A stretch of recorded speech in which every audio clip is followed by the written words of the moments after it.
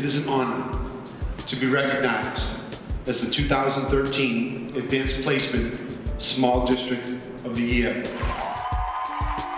Chelsea is just outside of Boston.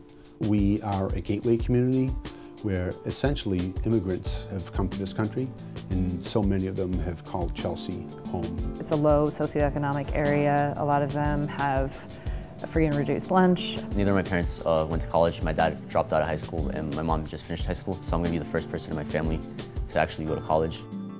Our students really have to navigate some challenging situations, and if we don't educate them and they're getting involved with gangs and violence and drug activity, it's going to be a challenging life. Growing up in Chelsea, you can get influenced really easily. I know school was a way out, like for a better life. AP brings to us the rigor, the academic standards. At first, I didn't really know if I wanted to take an AP, but I like that Chelsea didn't just put the smart kids in APs. Our approach has been to try to make advanced placement a possibility for as many students as we can. The workload can be almost like terrifying for them, you know. I felt kind of daunted and like I don't know that I can do that.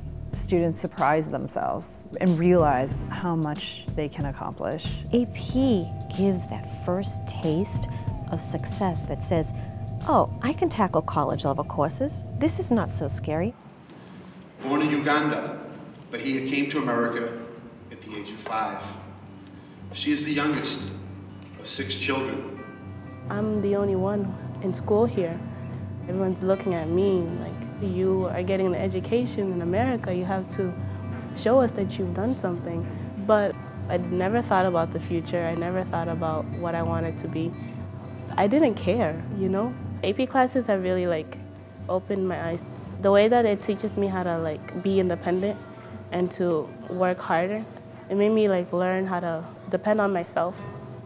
After I took AP Bio, I felt like a confident boost that I am capable of doing it.